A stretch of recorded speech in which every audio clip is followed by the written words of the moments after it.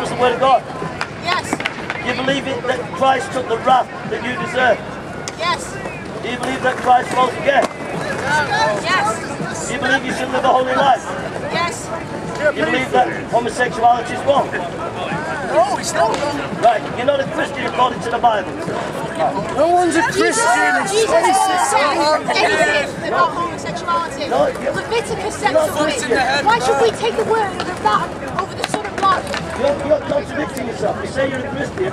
Jesus quoted from the Old Testament and said the Old Testament is the Word of God. Why would Jesus need you?